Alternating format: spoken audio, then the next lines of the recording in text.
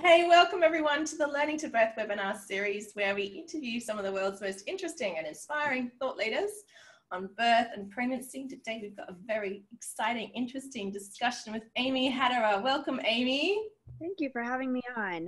Yay, you're welcome. Everyone, Amy, if you don't know about her yet, she's going to be world famous in a couple of years from now. She's going to be, up there with Ariana Huffington and then the creators of Spanx, and, she's just going to be a global name. Elon Musk, eat your heart out, right? Because Amy, is a childbirth assistant, doula, artist, birth activist, mother of 6, and founder of Motherboard Birth. For over a decade, Amy has provided hands-on support to hundreds of families during the childbearing year. That's just awesome, Amy. Thanks. I love what I do. Look, we're going to talk a bit about Motherboard and what you're all creating there. Do you want to tell us a little bit about your backstory and your journey about how you got to be like, about to be the world's biggest entrepreneur at the intersection of tech and motherhood? Awesome. I like it. I should have you do my intros all the time. Let's do it. I'm so there. So really my journey began with the birth of my first baby. So I like to say that each of my daughters has really given me a gift. So I do have 6 kids, but I've only given birth to 3 of them. So we kind of Brady bunched it. I have 3 and my husband has 3. But when I like to say my first daughter made me a mother, which sort of rearranged my atoms and my cells and made me this completely different being. My second daughter made me a doula. And that was such an amazing opportunity to serve people during their birth experience. My third daughter made me an artist, which I was kind of always an artist, but I'm a fine artist. I do a lot of earthy, birthy kinds of art. Now I'm doing a lot of medical illustrations for birth. I keep saying they keep trying to make me patient, but they haven't succeeded yet. So yeah, I became a doula after my second daughter was born. And that was, let's see, she's 11 now. So she was about 6 months old when I attended my first birth. And I was just totally floored. I was like, this is what I want to do. I love birth. I find it very meditative. I feel like there's so much busyness going on in my head pretty much all of the time. But when I'm in a birth space, all I have to do is just sit and be and hold space and serve and observe and support. And that is such an amazing thing for me to do, to just be able to turn off my brain and be into that space. And so about 6 years ago, I had this couple hire me, Andy and Jen, and Andy is a graphic designer. And he made this birth plan with all of these like graphics and stuff. And I was like, oh my gosh, this is wicked cool. We should totally do something like this. I posted it on my art page. It went viral. Penny Simkin was like, can I use this in my childbirth classes? So my mind was kind of blown there. I was like, yeah, we should totally turn this into something bigger. And he's like, yeah, sure. Send people my way and I'll make them one. I was like, no, like bigger picture, because I was really starting to feel like I wanted to move from one family, one birth at a time to what can we do to scale, change it from the inside out systemically. So I had this vision that, we could kind of reclaim what birth plans are meant to be. So birth plans get a really bad rap. 65% of people, of care providers, believe that they actually create worse outcomes. You've heard the birth plan is a ticket to the OR kind of a thing. And really I wanted to, turn birth plans back into a communication tool like they're supposed to be and link it up with education. So it's not like a lot of these websites out there where you kind of check the boxes and it spits out a document and you pass it on to your provider. But most families don't know how they feel about fetal monitoring or even what fetal monitoring is. They don't know the different ways that you can get induced or the benefits and risks that come with induction. They don't know, what happens when somebody breaks your water. So by pairing every single one of those icons with an education piece to really just walk families through what this tool is, when it's used appropriately, what are some of the benefits and risks and things to expect from that, and then just, let families figure out the best tools for them and get them thinking about you know, what their preferences are for their birth experience. So we started talking about this about 6 years ago. I am not a technical founder, so, you know, having to build a platform like this was slightly excruciating. I was trying, and all of the patriarchal bullshit that goes along with that. Like, I would be interviewing developers and they'd only want to talk to my male co-founder, you know, having a lot of people on the project that were super excited for a minute and then would be like, oh, life and busyness. I'm like, yeah, I have 6 kids and I'm still attending births. It's hard, but you make time for, you know, what's important to you. So last year we pitched Firepoint Studios, which is a all-inclusive health tech ecosystem here in Denver. So they're really trying to put Denver on the map to be a hub for health tech. And they have a fund, they have in-house developers, they have legal, they have mentorship. One of the founding members is actually serving as my fractional CTO. So really, I don't know, I figured that the universe had thought that I had suffered enough and was like, oh, all of those things that you're missing, I am just going to show you this way to these people that can provide it. So we pitched them last March. We started building in June, did beta testing in October, and we launched in November. And it's been kind of a wild ride over the past year. Lots of ups and downs. I mean, it's been particularly challenging because up until a couple months ago, I didn't have a team. It was just me. It was pretty hilarious. I was meeting with the hospital innovations team and they're like, oh, your content team did a great job. I was like, yeah, my team. You wrote all the content on the Motherboard website. I suspected you did, but I did. Yeah, I did. And it's in the process of being continually reviewed. So Pam Rossio is on my team now, and she's an IBCLC and a certified nurse midwife, and she basically has a content schedule. So every week she's touching on several topics to make sure that they're still current and evidence-based, and curating our resource list, that sort of thing. So it's a lot to manage. I'm so glad I have help now. I have an amazing team. So we've got Pam, and then we've got Mandy Irby, AKA the birth nurse. And she is a labor and delivery nurse that loves to be on camera, loves to teach. Kirsten Freeman is a childbirth she's a doula and a childbirth educator who's helping me write some of this content now. So Mandy and Kirsten are kind of taking over some of the written copy. Elaine Baca is a birth photographer in Dallas, and she's going to be curating all of that content.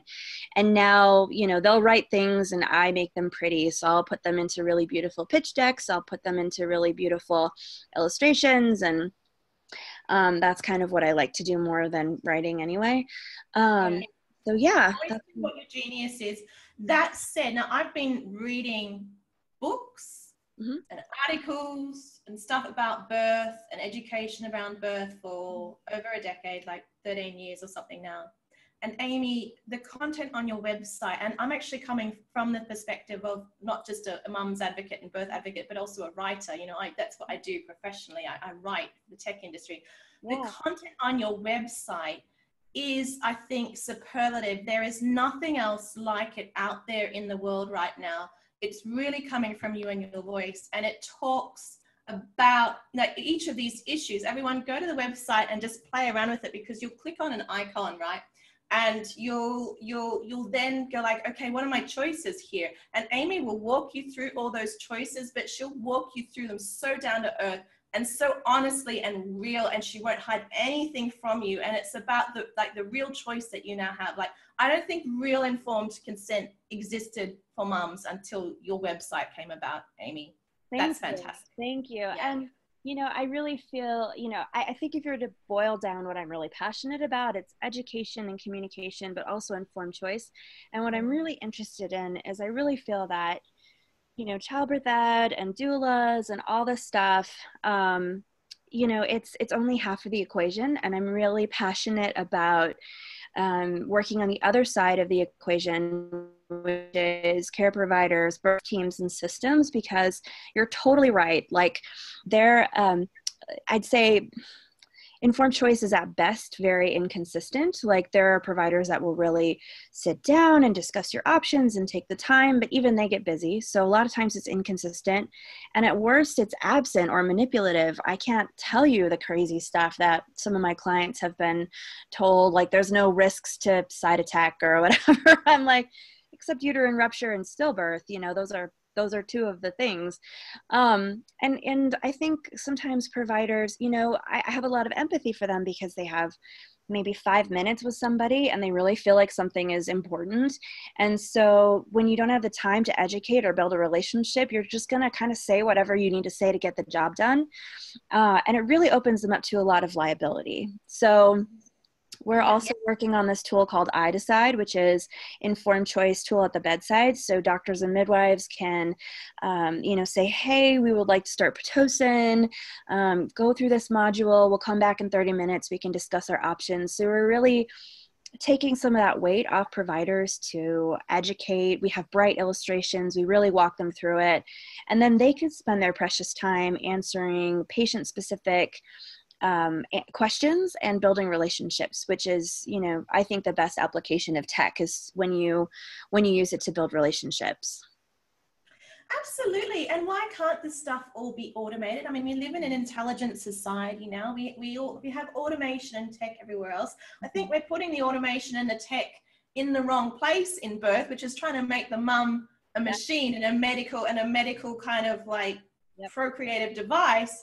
Whereas really birth is about love and joy and family, and you know, we need to put the technology in the right place, and you're definitely doing that. I mean, I think, you know, I love that you said that, because I don't think 99% of providers get into birth because they really just want to, you know, manipulate parents or whatever. That's not why they do it. And so I would love to help them recapture some of that joy that they you know, that they experienced, or reasons why they got into perinatal health, you know.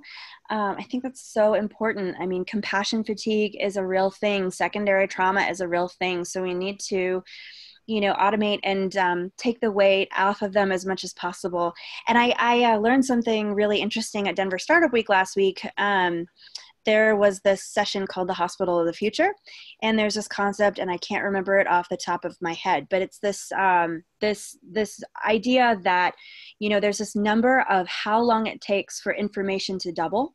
You know, back 200 years ago, it would take maybe, you know, 6 months to a year for information to double, and then now in this information age, you know, it's doubling every single whatever it is, year or something. So, you know, we always criticize providers that it takes 17 years for a study to become standard practice, but it's really hard as a human being to be able to, you know, keep up on all of that. So, you know, we need better ways to automate some of that evidence-based information and how it informs clinical behavior. Yes. Look, everyone, it's so interesting because it's like, Amy, it's like we're on opposite paths, but we're now kind of meeting in the middle, because people won't know me as this in the birth world. It's funny because the birth world is where I started off about 12 years ago, but I'm actually known at the moment for being a leading kind of woman in tech around the world and like leading this global community. And when I was saying to people, I'm going to do this, they were like, you know, learningtobirth.com, they were like, why are you doing that? Everyone knows you as, you know, a blockchain woman. What are you doing, right? Whereas for you, you've gone from being a doula into going into the tech world. And it's like, for me, it was like, because in the tech world, I work to advocate for women. And it's like, I've seen that in really real terms, you know, 130 million women birth every year. And it's not in our control how we're birthing. And until we take back birth, until we basically incentivize somehow birth education, and we just take it on board again, it's just natural and normal that this is something we learn about ourselves as part of learning about our bodies, that it's not something to be shamed about, and it's not anti-feminist to know about how to give birth or anything like that. Until we do those things, we can't really take our place in the world forum, you know. So it's beautiful that you're bringing your work, your love, what you do, your wisdom, your passion, your brilliance to the world in a way that anyone, anywhere can access it and use that as a tool. Yeah, yeah. I like to say, you know, to impact perinatal health, we really need both a high tech and a high touch solution. So tech can be so far reaching. It can be, you know, access these maternity deserts where, you know, they have to drive several hours to find a hospital that will care for them, or, you know, VBAC access, all of this stuff. So we can impact in a global way.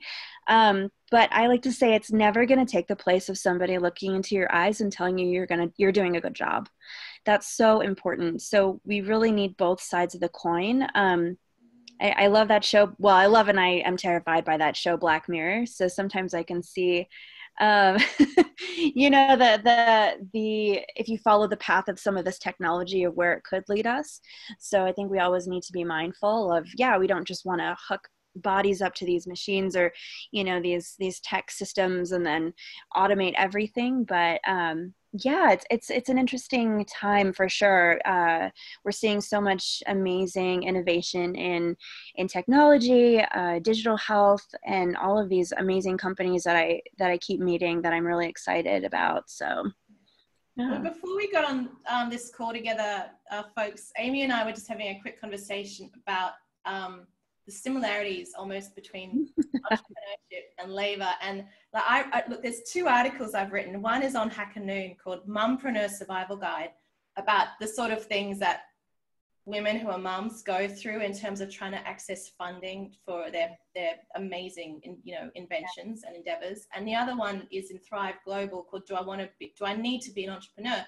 And that's about, you know, the inner turmoil that goes on. And so, you know, when we were talking about entrepreneurship as labor, that really resonated, you know, with me. Do you want to like expand on that for our audience? Totally. So yeah, I would tell people that I've been in labor for 6 years. I think I had prodromal labor, which is that start and stop labor, for probably about 5 of the last 6 years, where it's just like I'd find somebody I thought was going to be a good partner, and then they would disappear, and I would just have this start and stop and this frustration of like, when is this actually going to start? And then when we pitched Firepoint, then I felt like, okay, we're hitting active labor, right? And then when we were beta testing, it was like we were pushing, and then right before we launched, I had that moment. It was like I was crowning and I was like, I'm not ready to be a parent. I don't know what I'm doing. It was so terrifying. And then I had a surprising reaction to launching last year that I didn't anticipate. I launched November 5th and then I cried for a week.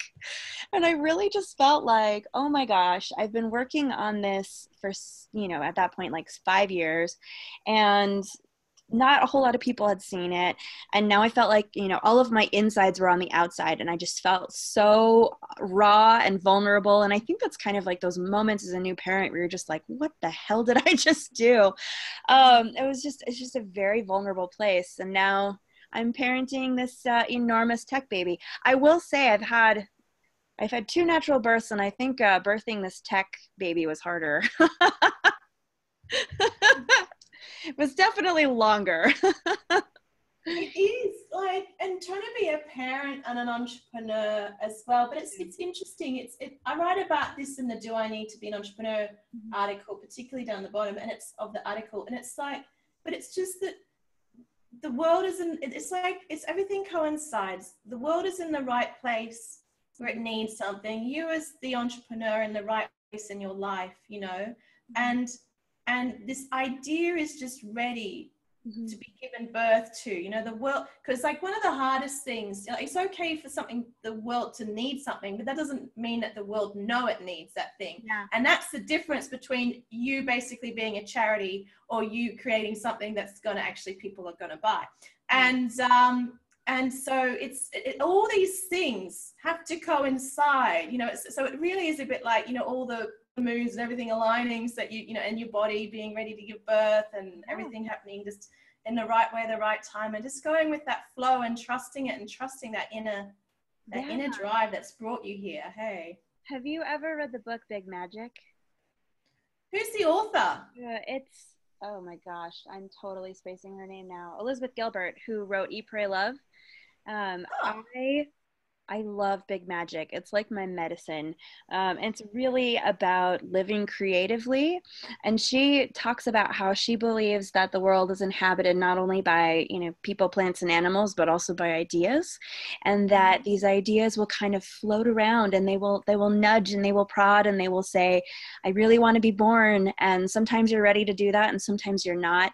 And if you're not, they usually find somebody else. Like she's got some wild stories of, you know, an idea that basically left her and found somebody else to give birth to it. And it's crazy. But I really do feel that way. Like I'm first and foremost an artist, right? Like I found tech to be very creative in a way I didn't expect. But I really just felt, you know, even though it was a bit stop and start, I just felt like it was an idea to be born. And I was ready to answer the call and I was ready to do the work. And it has been an insane amount of work. Startups are not for the faint of heart, for sure. But it's been rewarding and challenging, and it's taught me a lot about myself and my relationships. And I'm excited to be on this journey for sure. woo, all right. Okay, I can feel another article here brewing for Thrive Global. It's gonna be Amy Haderer and her birth journey with Motherboard. So look, you've actually said on your website, and I utterly agree, that there needs to be, you know, a revolution basically in birth education. I mean, you're doing it, but you're actually going to be creating. It's not just going to be the written content up there. It's not just going to be the icons that you can create that kind of birth visual birth plan. You're going to be having education classes on there as well. Do you want to tell us like what your big vision is for that? Yeah, definitely. That's just something that we've been starting to work on over the last couple of months now that I have a team. So we'll basically have two versions of the same childbirth ed module. So we'll have a parent-facing one, so any parents can come online, and you know, Mandy and or I and Kirsten will be able to teach them whatever that module is. And then we'll basically take the same raw materials and we'll add an educator guide and a checklist and kind of simplify some of the slides, and we'll repackage it for childbirth educators. So there's a lot of certifying bodies that actually don't provide their childbirth educators with a curriculum, which I understand in some ways because it's so challenging keeping up on top of that content. And some childbirth educators love building their own curriculum. They find it very creative and that's real fun. For others though, it's just such a huge hassle.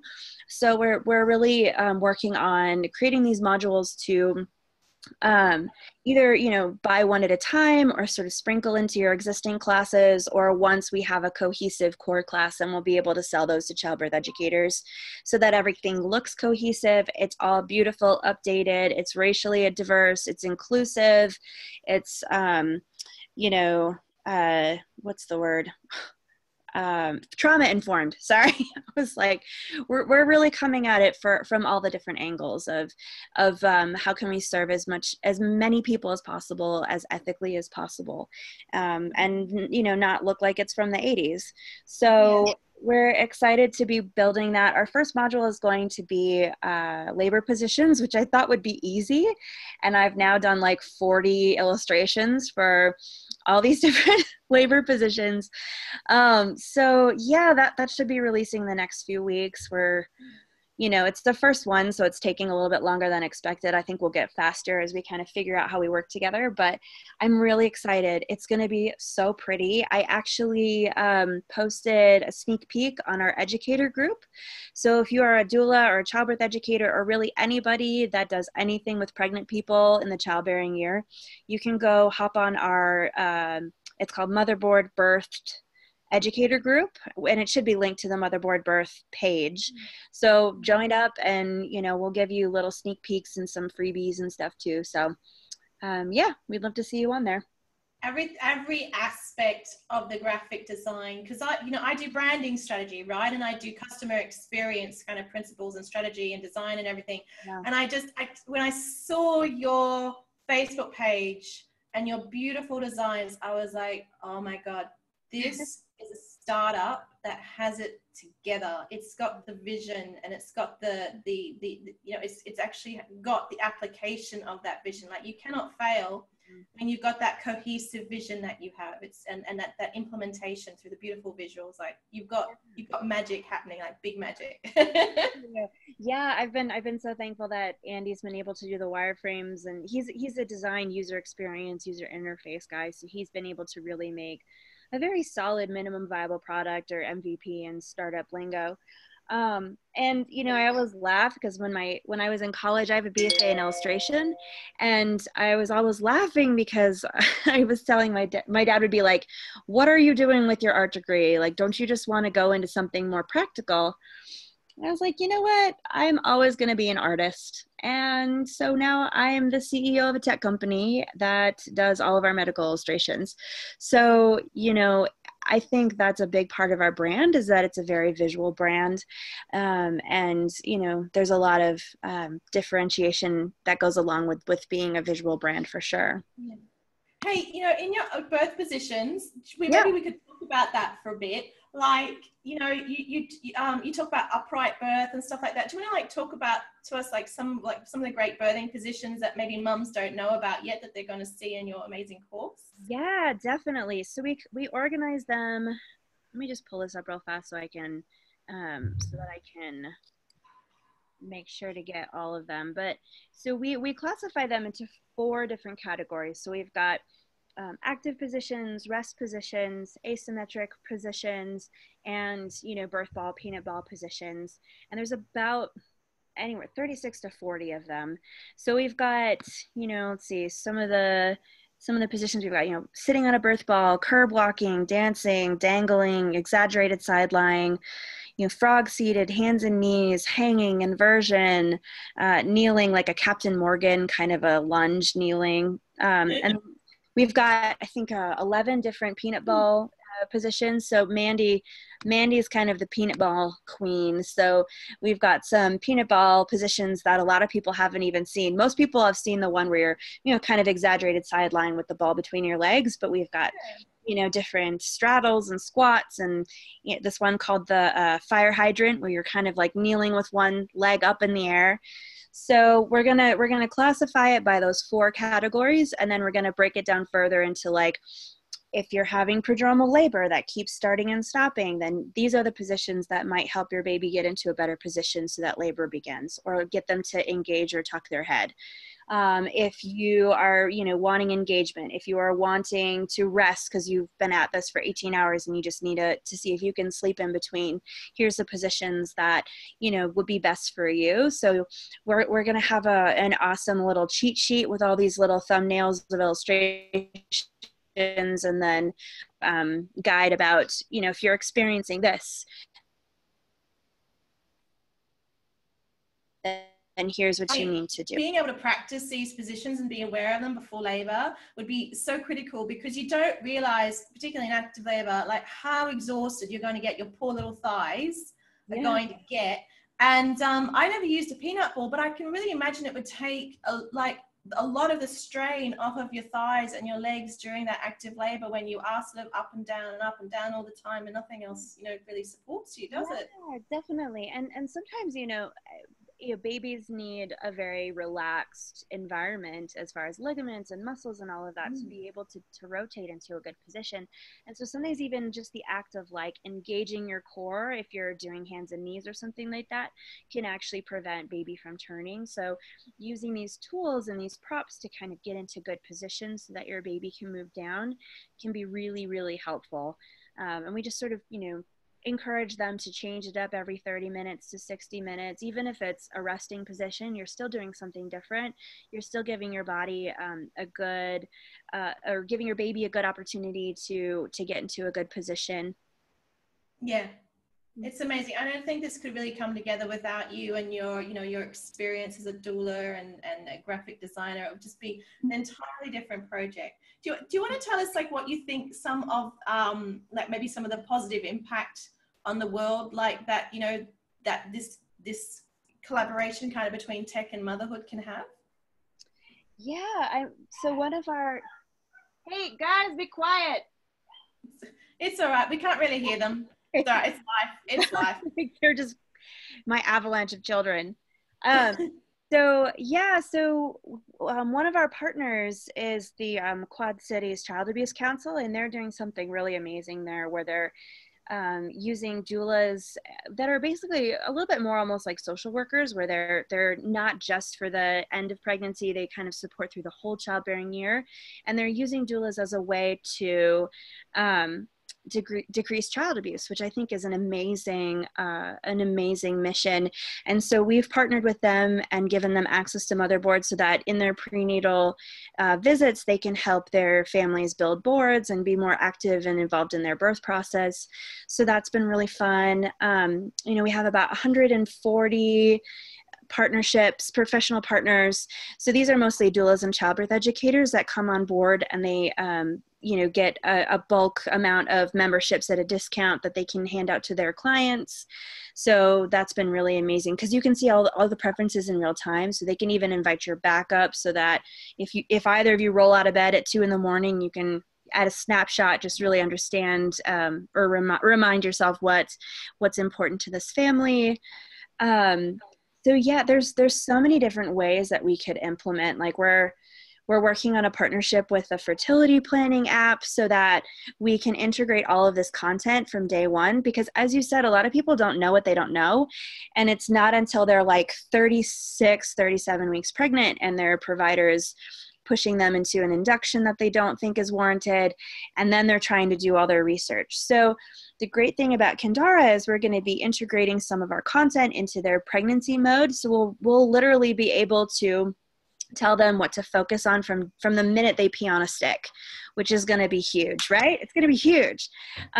While putting our illustrations on there and making their app prettier. So I'm really excited about that partnership as it evolves. So we've got a lot of balls in the air. We've got a lot of things that we're working on, and I'm just really staying open and curious about where this takes us, and who's going to be an excited and involved partner for us. Really, my only goal is to get this information into the hands of families, and I'm not terribly particular how that happens. So, we've had a lot of organizations and companies come to us with creative solutions, and I always hear them out. So, yeah. Fantastic. Look, I'm hoping that everyone who's been watching this, the birth webinar series, knows what your necklace is. I mean, I hope we all do, but do you want to tell us what it is? I've got oxytocin. Ooh, yeah. My oxytocin necklace. Sweet as. Beautiful. I'm so glad that you wear that. Like, it's in all Amy's pictures. If you look online. Yeah. My inner birth nerd. How can people follow Motherboard on social media? Yeah, so our Facebook page is just Motherboard Birth. We're really mostly on Facebook and Instagram. Instagram is also Motherboard Birth. We sometimes post more, partnerships and more business-related stuff on LinkedIn, on my LinkedIn profile, but really Facebook and Instagram is the best way to go. We've also, we'll periodically share free downloads of like interview questions for your OB or interview questions for doulas or midwives, how to get truly informed choice. So keep an eye out for that on social media. And yeah, we just would love to hear from you and hear your feedback of what you think of our products. Well, thank you, Amy, for being with us. I think the landscape is going to look very different 10 years from now for women and birthing women because of you and what you're doing. And I kind of hope that what I'm doing will still have a place, but even if it doesn't, the world is in a better place, and that's all that's important. Well, I think you're leaving a legacy too. Yeah. We are. And, I just would be really like, obviously Motherboard has a big part of this vision for you, but like how do you feel like a mother, going into birth today can find her voice during birth? I think it's really a matter of being still and trusting your inner voice. I think a lot of times, especially women are taught to be polite, and they're taught to be not make any trouble and not be opinionated and not speak up. And it's combined with this, well, at least in the United States, it's combined with this very patriarchal, very hierarchical system that is the medical system. And so we're taught that we just sort of implicitly trust care providers, and it's this external locus of control. So a lot of people are like, well, I don't need to worry about that because I'm just going to go into my birth process and they're just going to tell me what I need to do. And what a lot of people find, and maybe learn the hard way, is that sometimes their priorities don't match up to that of their provider. So I would really encourage birthing folks to trust their intuition always, to really sit with that and be like, wow, you know, how did that make me feel when they said that, or when they, you know, when they want to do this or whatever. And, you know, find your voice, or use Motherboard as a tool to communicate, you know, what's important to you, because this isn't just a medical event. This is the birth of your child. You know, I don't need a relationship with the person who sets my leg when I break my leg, but birth is such an intimate experience, and it's really important to be able to articulate that as much as possible. Yeah. Thank you, Amy, for taking time out of your busy entrepreneur's schedule. Good luck in all of your funding rounds coming up. And as you get ready, you know, is it, you know, there's seed A, B, D, I don't know, it's also confusing, but good luck through it all. And I just, you know, I just think, you know, when we connect again a few years down the track, the world will be different. You know, if we have this discussion again a few years down the track, it'd be a totally different landscape because of you. Well, it's crazy. I mean, the where the company is at and where it's headed now is completely different than 3 months ago, 6 months ago. Like we just have new and different and creative solutions or opportunities. So yeah, I'm really excited to see where we'll be next year. I probably have no idea sitting here now where we'll be at, and that's kind of exciting. Hopefully, yeah, hopefully it's good. I've only got complete admiration for you, because I know what a big journey it is. It's you know, like the thing with birth, right? You've got to believe in yourself as a mum and go like, yeah, this is my body, this is my baby, I know what's going on here. And the same is for being an entrepreneur. You have to be, because everyone will be telling you like, no, that's dumb, no, you won't make money, no, it's no good, blah, blah. And you have to go, you know what? This is me, and this is my idea, and I think there's something here, and I think I can do it, you know, and have that same faith, that level of faith in yourself. Yeah, they always say, you know, 9 out of 10 startups fail. And I'm like, that is extremely unhelpful for me to hear right now, you know, because at the end of the day, I just feel like this is something that, like I said, needs to be born. And, you know, I think you can do a lot with just tenacity and resilience and creativity. So I'm going to keep marching down this path until I hit a brick wall, and then I'll, you know, turn into a different direction. We'll figure it out. So you know what, they fail because I think the founders are arrogant, right? And they don't have a product market fit. Yeah. There's not actually a need. They've just gone, isn't this a cool idea? Let's make money from it. But they haven't actually looked at who their customer is, what their customer needs, and what they value. And you've actually built something like to respond to that need of the customer, not the other way around. So you're not going to fail. You're going to be that one. Right. Thank you. You can quote me on that any way you like, but that is the truth, okay? So you're going to be fine. Thank you so much. All right, thank you, everyone. This has been a slightly different Learning to Birth webinar, more about, you know, the birth of ideas and entrepreneurship as a mum, which, oh my God, as mothers, we all need to believe in ourselves and our ideas, and God damn it, we need to find ways to support ourselves financially too. So we've done a beautiful journey together, you and I, Amy. Everyone, you can follow Learning to Birth at Learn to Birth, Facebook, Instagram, and I hope you really enjoyed this, and we'll see you next time. So see you, Amy. Thank you. Bye, everyone.